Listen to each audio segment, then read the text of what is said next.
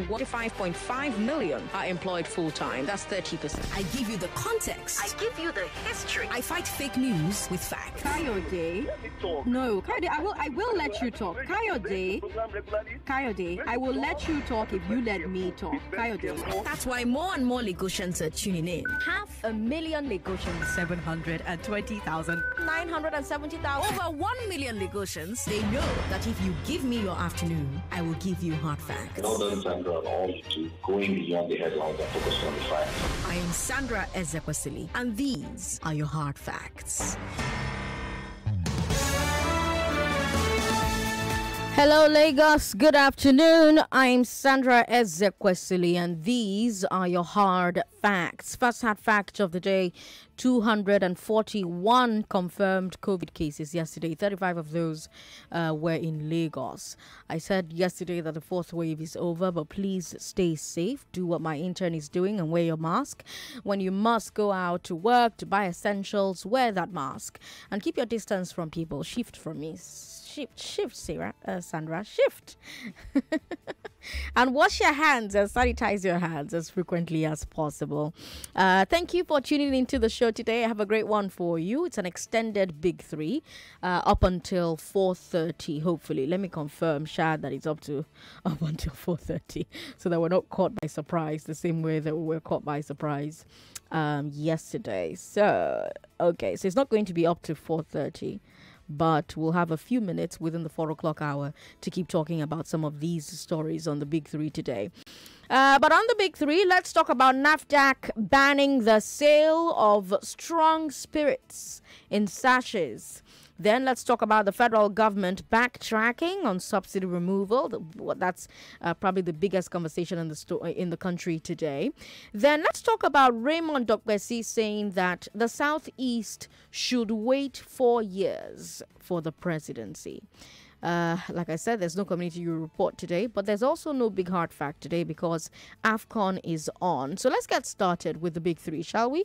I'm Sandra Ezekwesili, and these are your hard facts. This is the Big Three. The Big Three. On Hard Facts. On 99.3 Nigeria Info.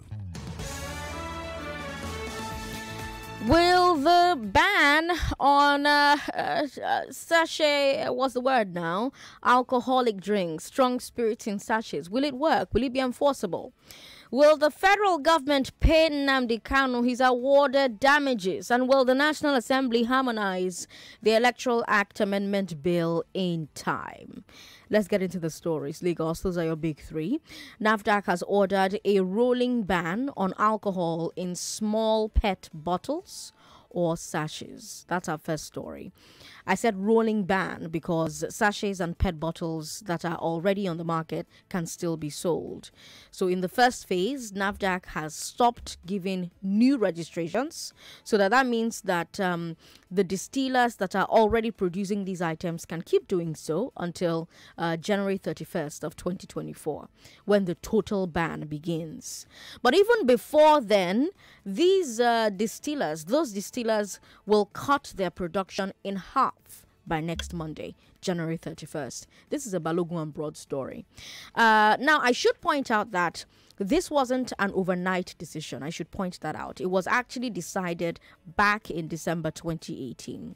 There was a meeting between NAFDAC, the Health Ministry, the Federal Competition and Consumer Protection Council, the Distillers and Blenders Association, and the Association of Food, Beverages and Tobacco Employers. And they all agreed that selling strong alcohol in these small containers was dangerous, because underage drinkers were more likely to get them, and it made it cheaper to sustain a drinking habit.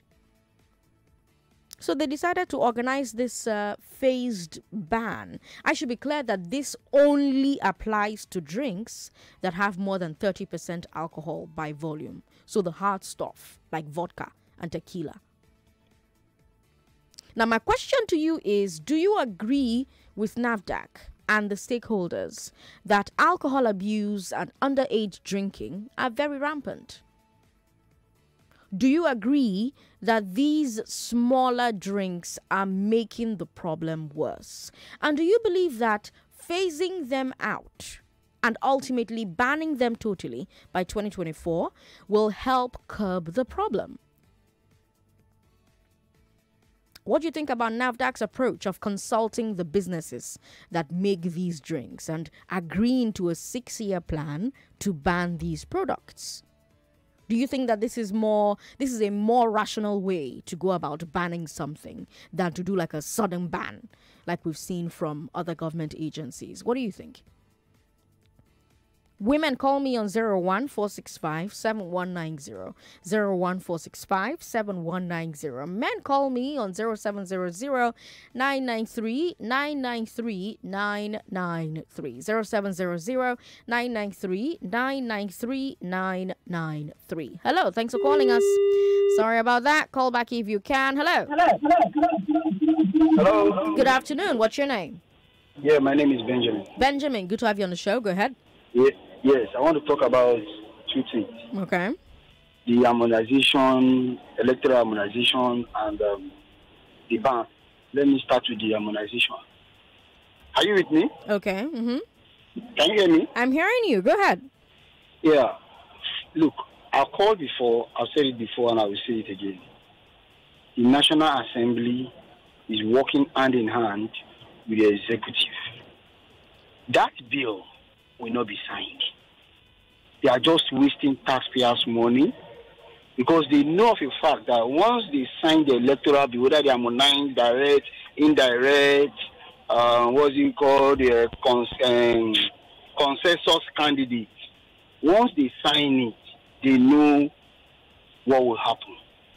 They know most of them will lose their seat. So they are just wasting our time. They won't do anything. I've said it before and I'll say it again. I still blame the president. The president, his claim is not what he's doing. The president was fast or quick to sign the appropriation bill and the Petroleum Act. Despite the fact that people complained that they had some errors, there are some things about it, but he was quick to sign it. Why is he not quick, or why are they not quick to do that of the electoral bill? Hello? I'm listening. Go ahead. Why are they not quick to do it? They know what they are doing.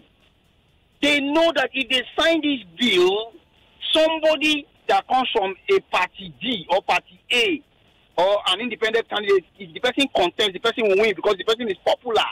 They know they won't sign it. They're just wasting our time. And they know this bill will help us. It will help us to go a long way. They know they won't sign it. So that is that for that. For the ban on sachet alcohol, is a welcome idea. Okay. But I doubt if they will implement it. Thank you. Thank you very much for calling. We've got Randerson in Lokoja on the line. Randerson, good to have you on the show. Hello, Randerson. Randerson. Hello. Oh, call back if you can. 99.3. Hello. Sorry about that. Hello, good afternoon. Hello. Hello. Hello. Good afternoon. What's your name? Good afternoon. My name is Chinonso. Chinonso, you're calling our number for women. The number you should be calling is 0700-993-993-993.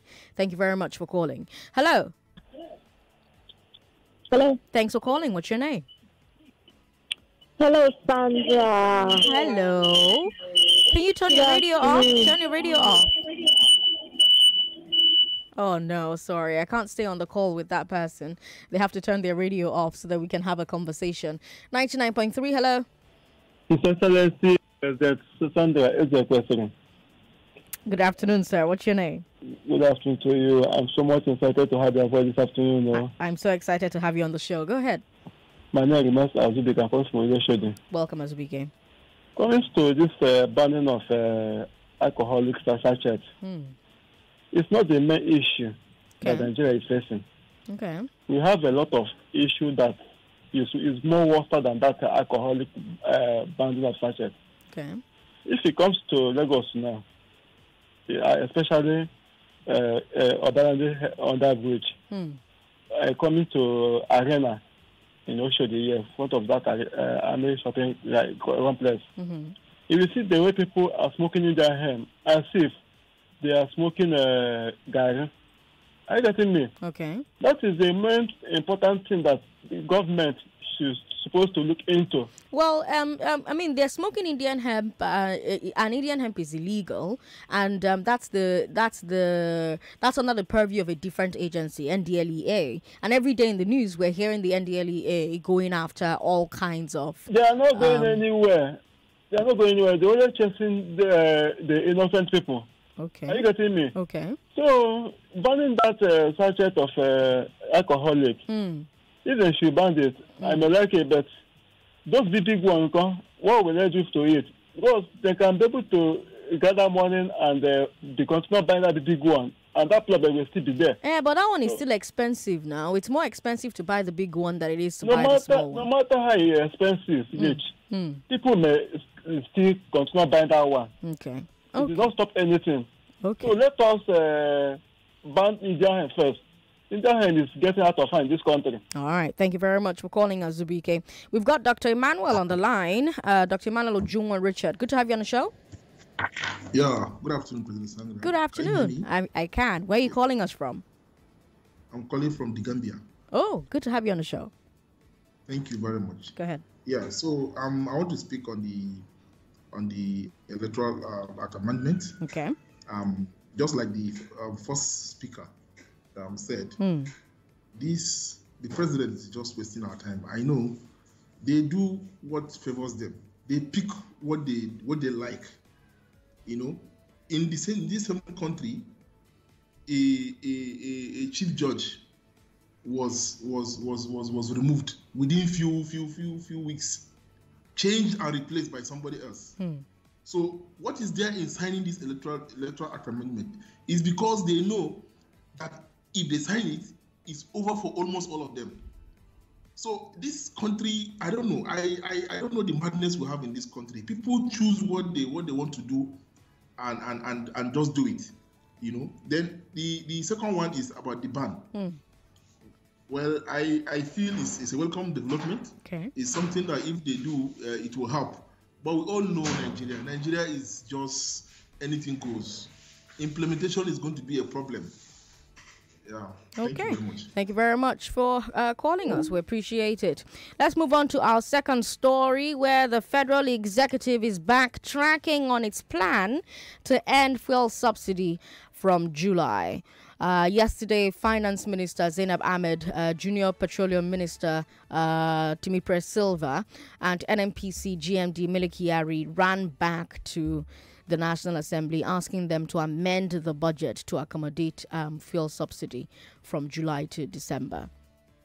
The budget that the president signed only funds the subsidy until the end of June. Because under the Petroleum Industry Act, which the president also signed, the downstream sector has been deregulated and subsidy is over. The initial plan was for a 6-month transition period ending on July 1st.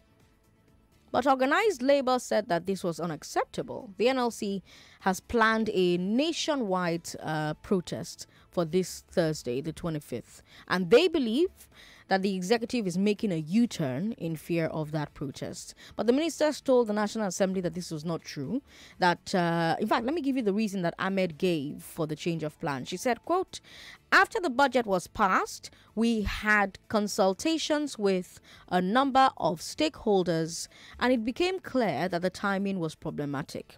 We discovered that practically there is still heightened inflation and that the removal of subsidy would further worsen the situation and impose more difficulties on the citizenry.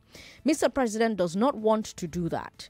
What we are now doing is to continue with the ongoing discussions and consultations in terms of putting in place a number of measures, end quote. It's very interesting, right? Very interesting that the Minister of Finance is saying that she and the government only discovered that there was inflation after the budget was passed last month. I find that very interesting. Because we've been living with heightened inflation for years, since the border closure. Anyway, my first question is, do you believe Ahmed's position that the government has changed its mind because they just discovered that we have inflation? Or do you think that this change took place because of the protest? Or do you agree with Olumide Akpata? Olumide Akpata is the Nigerian Bar Association president, and he said that the government is backpedaling because elections are barely a year away. Now, before I let you answer, I think I need to clarify something. I'm sure that some of you are asking, didn't they already remove the subsidy? Wasn't that what happened the last time that they raised the pump price? Well, yes and no. At the time, the government let the pump price rise to remove or reduce subsidy payments. Yes. But when the landing cost of petrol kept rising, the government decided to keep the pump price stable. And so they started paying subsidy again, or under recovery, as the NNPC likes to stylishly call it. That's what they started paying again. So that's what's been happening since then. But as the landing costs rise, the difference between landing cost and pump price rises as well, meaning that subsidy is eating more and more of government's money. It's estimated that if National Assembly amends this budget, subsidy may gulp over 4.6 trillion naira this year. And the question always is, can Nigeria afford it? Meanwhile, the NLC says it won't cancel the protest. The TUC isn't joining them, but they say that they will organize their own protest the moment government stops paying the subsidy. Femi Falana has asked Nigerians to join the NLC protest. On the other side of the fence, Afenifere has criticized the president for changing his mind. The group said that the president has failed to remove subsidy after claiming in his 2015 campaign that it was a scam. And petroleum industry stakeholders are concerned about what signal this change in direction will send to the world and to potential investors. Remember, I said the end of subsidy was enshrined in the Petroleum Industry Act. Remember, I said that. So the question from the industry is, if the government can discard an important part of the PIA less than 6 months after it was signed, how can investors be confident to enter the market that law governs? So many sides to this story. Feel free to talk to me about the one that matters to you. 01465 7190 for women only. 01465 7190. And then for men, 0700 993. We're streaming live on Facebook, so share your thoughts there. Facebook is Nigeria Info 99.3. We also have WhatsApp. WhatsApp is 080-959-75805. And we are also streaming on YouTube. YouTube is Nigeria Info FM 99.3. Hello. Hello. Good afternoon. Good afternoon. What's your name? My name is Sandra. I'm calling from Asaba, Delta State. Sandra from Asaba, welcome. Good to have you on the show. Sorry about that. 99.3, hello. Good afternoon, Sandra. Good afternoon. How are you doing? I'm okay, my dear. Welcome. Go ahead. My name is Prince Wires, calling from Amuodofi. Welcome. Number one, the electoral bill, Mr. President must sign. He must sign it. What is the senator and the rep have finished the job? They have to take it to the people of Mr. President. He will sign it, and I'm sure that for that. For the subsidy, whether we like it or not, PIB did not recognize a subsidy. And as of today, federal government can never build a refinery. The one they have at hand should be disposed of. Because corruption will not make it work. How many years have we been hearing refurbishing, surfacing, repair? At the end of the day, nothing happened. No good things that happen for that for refinery. We have. It is better for them to sell it off, maybe as a scrap. Let the competent individual take it over and pay off the federal government. Now, something we are talking about, whether we like it or not, when the Dangote and the other districts come on board, something will go. But federal government must prepare, not this 5,000 they are recommending now. Because when you say you are giving 5,000 to the less rich people, it is some people will pocket majority of the money. What I want them to do, reserve 500 billion into Nigerian Labour Congress to buy buses. Both the old, the young, the poor will benefit from this. We will see it physically. This is a subsidy relief for Nigeria. If they can do this, my president, I'm telling you, it will get better. My president, Sandra, are you listening to me? I'm listening to you. You must listen to us. We are for you. Have a blessed day yourself. Have a blessed day yourself. Thank you very much for calling. All right, we've got a couple of minutes before we have to do we have a break? No, we don't. Okay, so we can keep going. 99.3. Hello. Hello, Sandra. Good evening. Good evening. Good to have you on the show. Welcome. Go ahead. Yeah, thank you. Yeah, my name is Ngozi. Welcome. Yeah, Sandra, I want to react on the alcohol ban. That's the sachet alcohol. For me, I'm indifferent in it because most of the things that we ban here in Nigeria are actually the things that sell the most. And automatically it will become a hot cake. And people will start hoarding it. And at the end of the day, the aim for the ban is being defeated. And most times, security agencies, you're just creating another source of business for the police itself. I feel the best thing to do in other civilized nations, when you see things like this, banning everything is not the way out. You can impose a heavy tax on the company that produces these things. By so doing, the price goes up, and those category of people you are afraid of taking these things will automatically be cut off when it goes up. Just like some people are asking, how about the other bottle ones? It's not every person that could afford those ones. But these smaller ones, even children, you see them there in the motor park taking these things. You even see some mothers using it to mix some concussion for their newborn babies and give it to them. Ew. So aside the ban, I think we need a serious awareness in Nigeria when it comes to alcohol abuse and drugs. It has eaten deep into the society. Right. Then coming to that of the bill, Sandra, right. I feel we Nigerians are not ready to move from where we are. Okay. I would have expected by now every constituency going back to their base. Call back your senators, your house members. Dictate to them, this is what we want. The labor that is planning strike, I wonder why I've not seen any organization threatening for maybe protest or something. Force these people to do the right thing. They are there to work for Nigerians and not to work for themselves. But what we see is people come to social media. Some people don't even know what is going on at all. We just talk and everybody goes back, and at the end of the day, we go back to square one. I think we are not ready for democracy. When we are ready, or probably when we have suffered enough, then everybody will go back to the drawing board. Thank you so much. Thank you for calling us, Ngozi. Let's go to WhatsApp and see the messages we have there. WhatsApp is, like I said, 080-959-75805. 080-959-75805. And you can also share your thoughts with us on Facebook. Facebook is Nigeria Info 99.3. All right, so for some reason, I'm not able to see my messages on WhatsApp, but let's see if they're gonna come in. Let's see if they'll come in. Okay, all right, they seem to be coming in. All right, good. Once they're all loaded, I'll come and read some of those messages. In the meantime, let me read the messages from our Facebook live stream.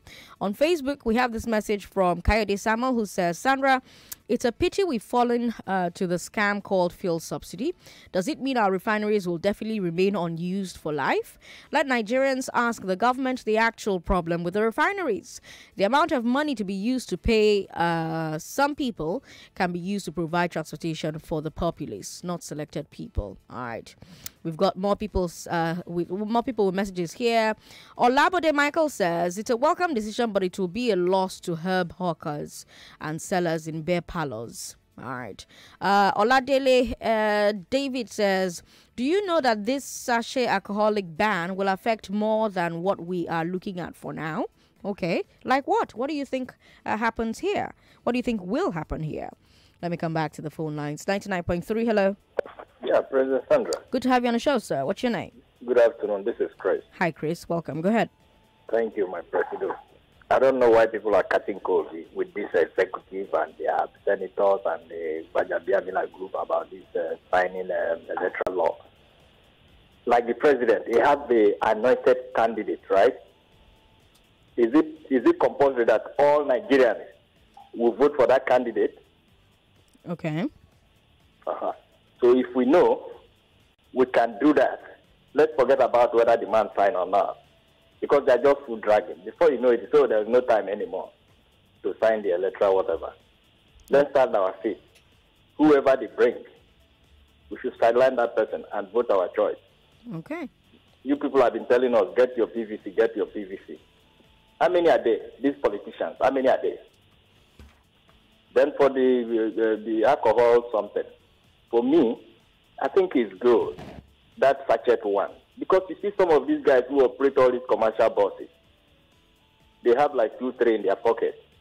By the time they drive 10 meters, they tear off the thing and drink it. Some were involved in an accident, and when you see the driver, is high already. Then for those, road safety have been saying something, we campaign this, go to the garage, don't sell it. But you go to the garage, you see those women, they put that thing in their basin or basket or whatever.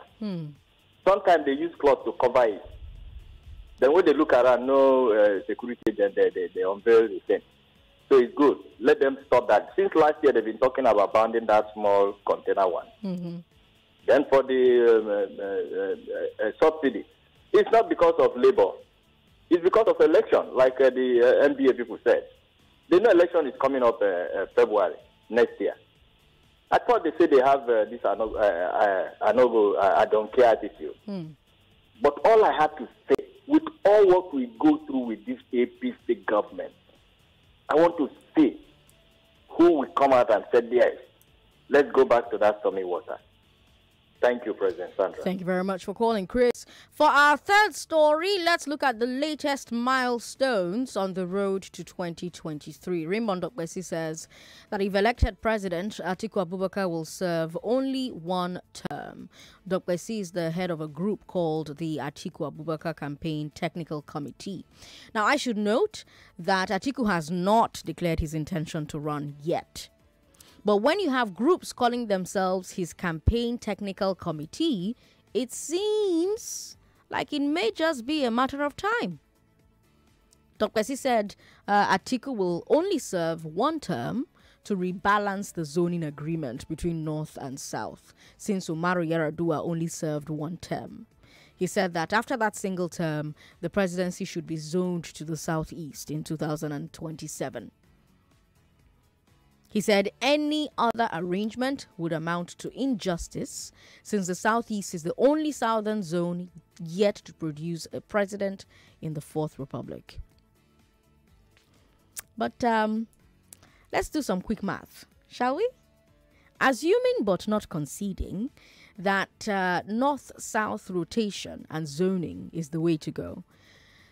Quick math. From 1999 to 2007, Obasanjo served South, 2 terms.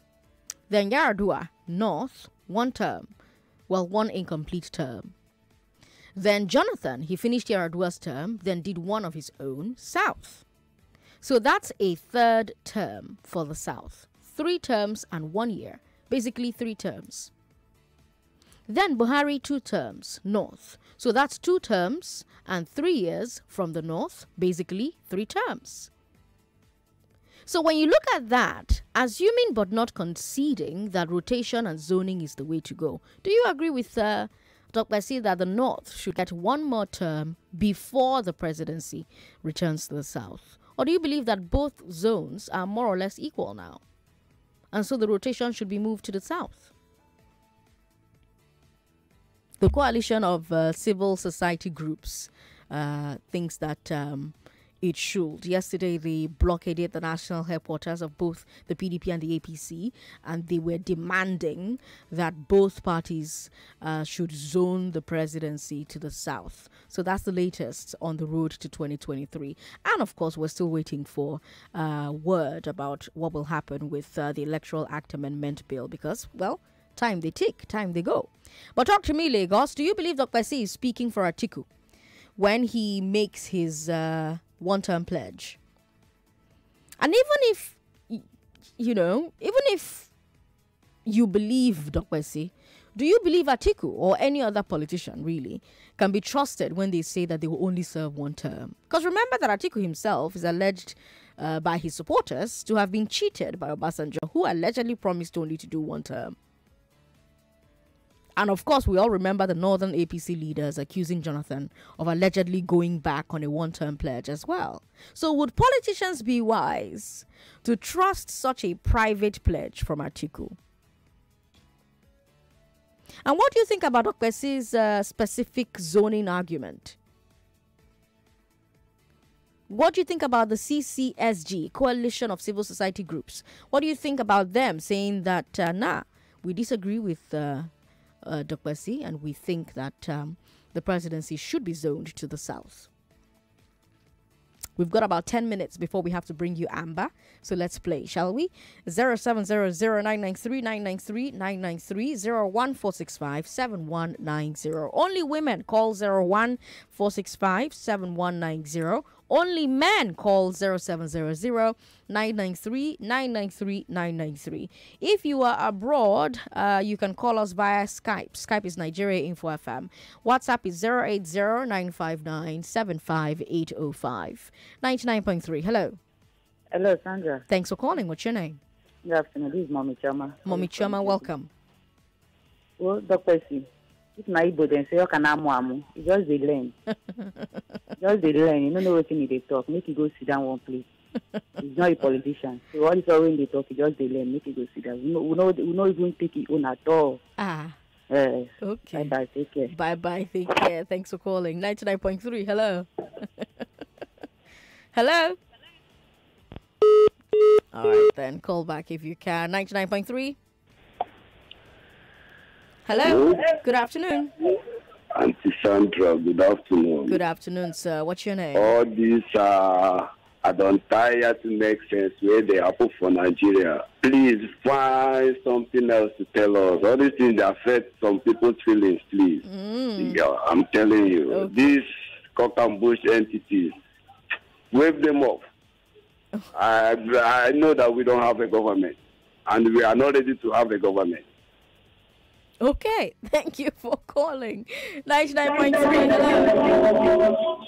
Hello. Thanks for calling. What's your name? This is Edwin from Ikrodi. Turn your radio off. I don't turn it off. Okay, Good go ahead. afternoon. Good evening, Sandra. Good evening. Welcome. Go ahead. Yeah, I want to comment on Nnamdi Kanu. Can I? No, we're not talking about Nnamdi Kanu today. Okay, for Dokpesi, Dokpesi just like he's running for Atiku, Abi. Why can't Dokpesi say that Igbo man should go first before Atiku? If any Igbo man no rule this country 2023, there's nothing like Nigeria. That is what I want to tell you. Understand?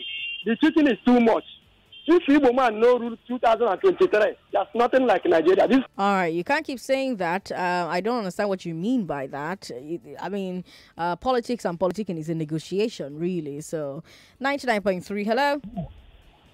Sandra, good afternoon. Good afternoon, sir. What's your name? It's been a while. You see, to me, I don't really understand the idea of zoning back to the north. Okay. What we want at this time in this country is how to move this country forward. Okay. You see, I wish you can lay your hands on this book, Why Nations Fail. This is why Nigeria is not moving forward. Okay. We're not talking of north. We shouldn't be talking of zoning to whoever. And again, did I hear you say the Jonathan run for 3 terms? No. He finished Yar'Adua's term, then did 1 term. So if you count it, it means the South has done 3 terms, the North has done 3 terms. Why? Okay, then I'm just going to the argument of why your calculation is saying 3 terms. He completed his boss tenure. So why it shouldn't be assumed to be 3 terms of the South. Okay, so he finished Yaradua's term, then did one of his own. So that's a 3rd term for the South. So 3 terms and 1 year. So it's basically 3 terms. And it's the same calculation I did for the North as well. So you have 2 terms for Buhari. So 2 terms.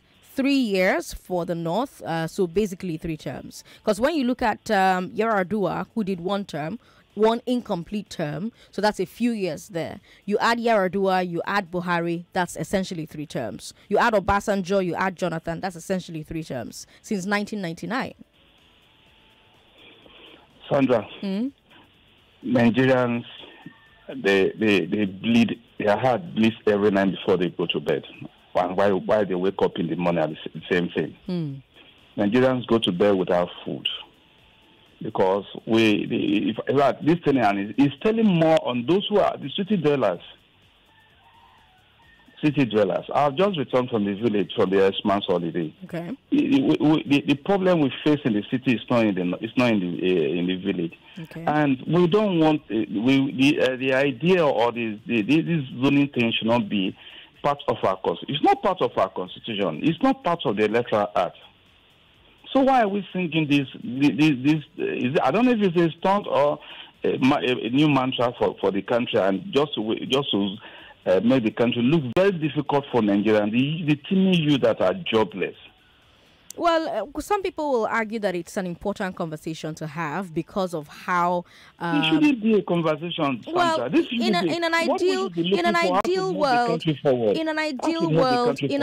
world, it shouldn't be a conversation, right? But we still have concerns. I mean, look at what happened in 2021 alone, where we had different parts of the country talking about wanting to be their own countries. You had the Biafra agitation, you had the Oduduwa agitation, you had the Niger Delta agitation as well. Everybody saying, "Oh, we want to be our own country," and a lot of it stems from feeling like at the center there's not enough representation.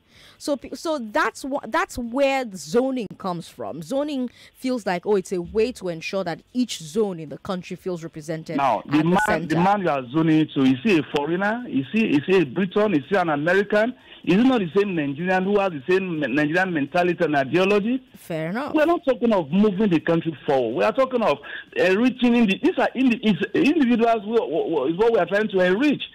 They have to make them look famous, and famous in such a negative way. I'm with you. Thank you so much for calling us. Again, my personal preference really is not up for.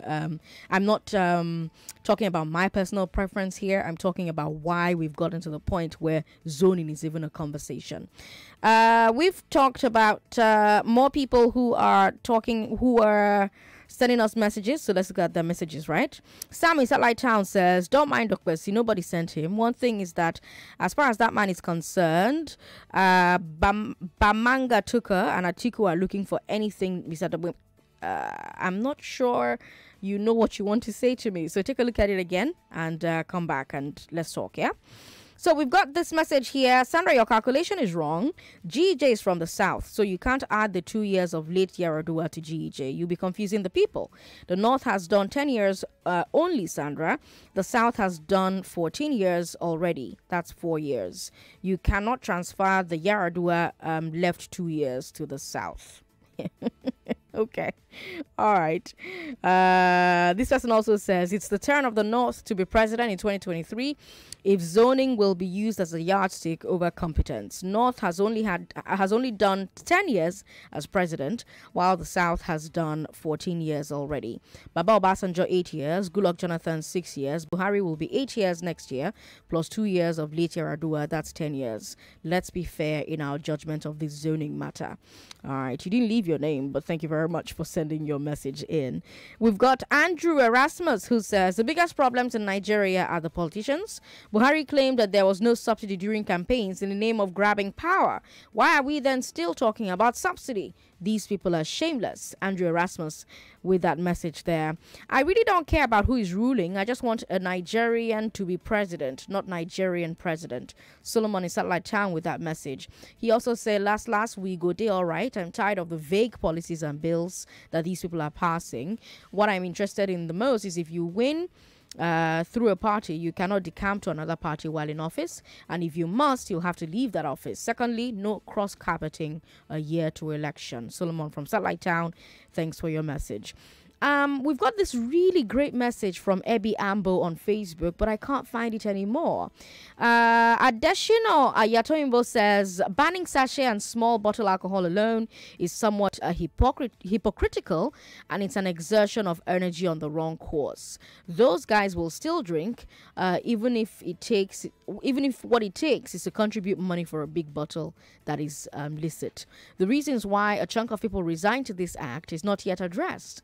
The only advantage is just that plastic and nylon refuse littering the streets will reduce, and this is why it should extend to all products packaged in sachets and plastics. In as much as we don't have a culture or discipline of environmental cleanliness, and the so-called government is less concerned. Adeshino with that message there on Facebook. It's a lot of words, sorry, that's why I'm reading it like that.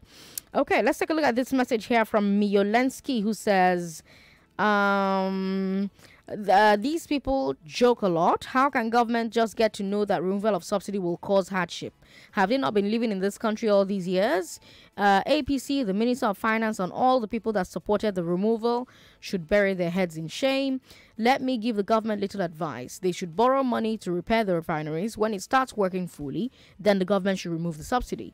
We all know that the reason that they agreed to pay subsidy is just because election is by the corner. All right, so I guess Miolensky agrees with Olumide Akpata.